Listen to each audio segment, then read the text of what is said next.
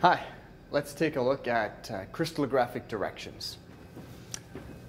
So we've actually, if you've studied crystal structures, you've probably seen crystallographic directions, perhaps without realizing it.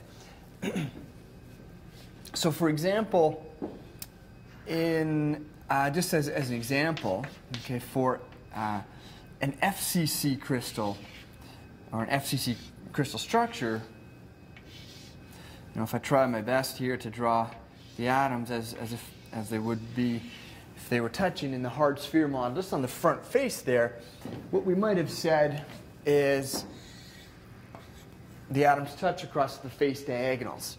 So for FCC, atoms touch along, and I'll put it in quotes here, face diagonals. Right? Or what about for BCC? BCC. What did the atoms touch for BCC across the the cube diagonals, right? There was actually 4 of those cube diagonals. So this was cube diagonals. But what if we wanted to describe some other direction in the cube? Perhaps the cube edges along the x direction, along the y, along the z direction. Well, we can kind of describe those in words, and this is what we usually do when we first introduce crystal structures.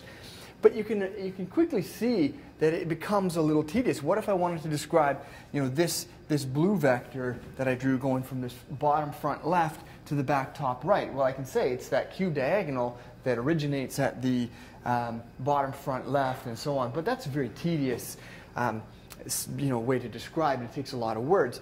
Instead, it would be nice if we could use a compact little mathematical notation. And that's what crystallographic directions are all about. So instead of calling that, that big sentence, we would call it the 1 bar 1 1 direction.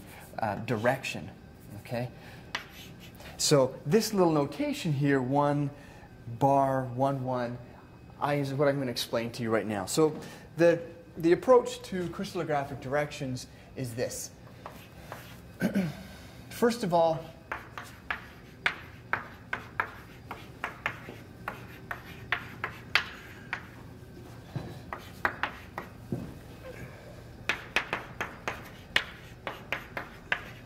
we can translate the vector if it helps things. And by that I mean if it puts it in a more convenient location, you can translate a vector and it doesn't change the vector. The vector is got direction and magnitude. Typically, we truncate the vector within the unit cell, and that's how we define our magnitude. But the direction is independent of position, so we can translate it all we want if it helps to make things easier, if it helps, to make your life easier. For example, rather than sketching a vector over here, it may be easier to say, well, we're actually talking about this vector. It's the same vector, but it's inside the unit cell now. Another way of saying this same thing is you could define a new origin. Okay?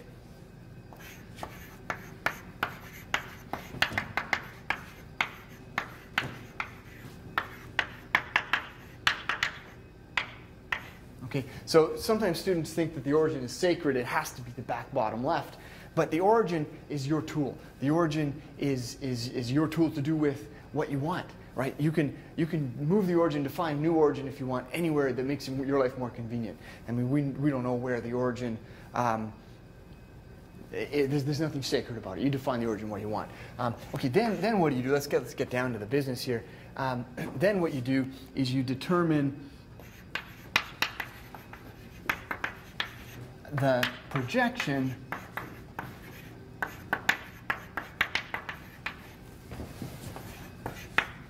of vector onto the x, the y, and the z axes. Another way of saying that same thing, I always like to describe things in a couple of ways if possible. Another way of saying that is, in fact, it's actually you're determining the point coordinates of the arrowhead of the vector if it originates at the origin. And there again, you define the origin where you want. Define the origin at the starting point of your vector, and then the point coordinates are the projections, or the point coordinates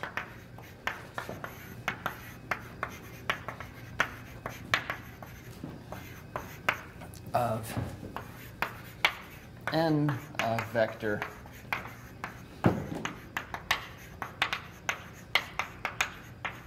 originating at the origin. And essentially, you're almost done there. Now there's just a little bit of housekeeping.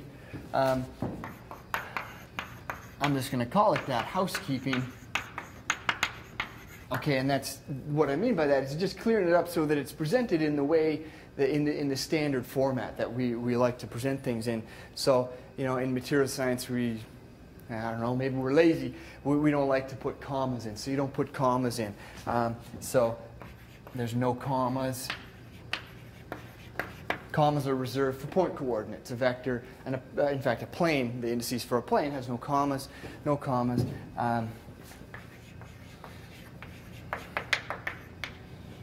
Negative signs above the numbers, we call it a bar. And then lowest integer values for the indices. Okay, so we don't have fractions, and we reduce down to the lowest integer value. So that's it. Let's take a quick look at an example, and then we'll wrap this up. So let's take a look here at a unit cell.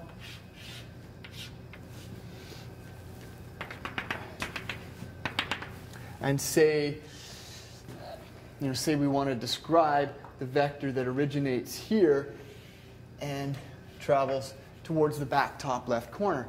Well, again, if I just go ahead and I define a new origin there, well then the point coordinates are -1 in the x direction, 0 in the y, and 1 in the z. -1, 0, and 1. Point coordinates, don't put parentheses around it because that'll confuse things with planes, which you'll see in the other video. So just write point coordinates like that if you need to write point coordinates.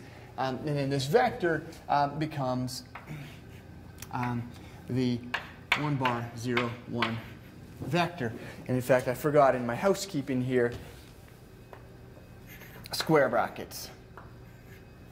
I'm going to write that over here where I have some more space. Square brackets.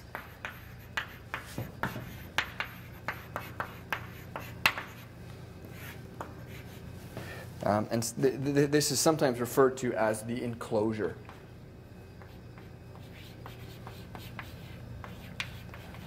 Okay, just in case you see that term, these little brackets are enclosing the indices. That's that final little housekeeping step.